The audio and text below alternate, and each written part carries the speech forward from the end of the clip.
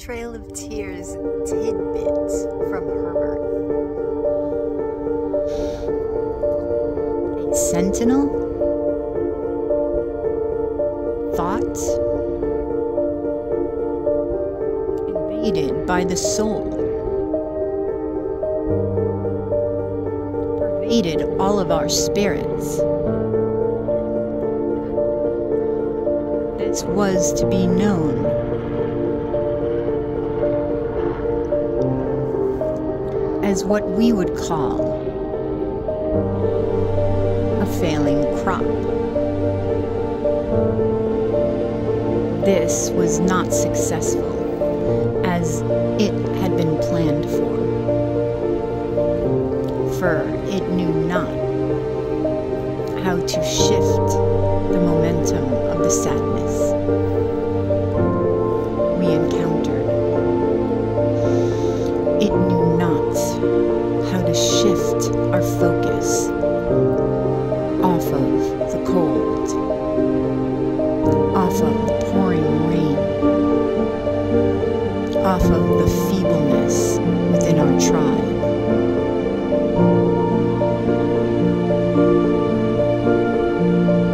We carried on for some time before our walk came to a halt.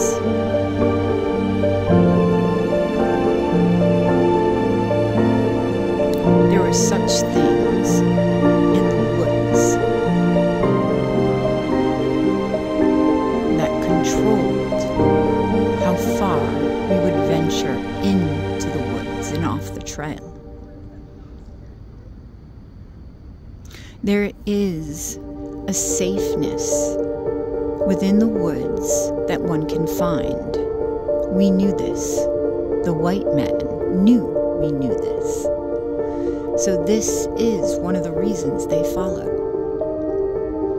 We set a path for them for gaming. We set a path for them for knowledge of the hunt. Their first hunt was us as we continued along the trail and found solace in the quietness of nature.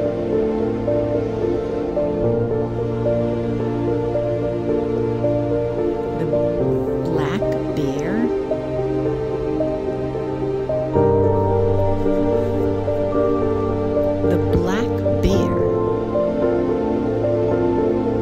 was prevalent upon our trail. It followed, and it followed, parallel to the white man and us. So much so that it scared the white man off in a couple of instances where emotions were getting out of control, disrupting the forest too much. The bear was our protector, for it hunted also, but it knew the meaningfulness of this trail. It knew the meaningfulness of this experience, and it protected that as well. Our connection to nature grew stronger after we saw the bear, grew deeper. We no longer doubted nature as it had showed up for us. We had risen to a place of knowing not to question nature and its ability to protect us in our time of need. For this is what it had done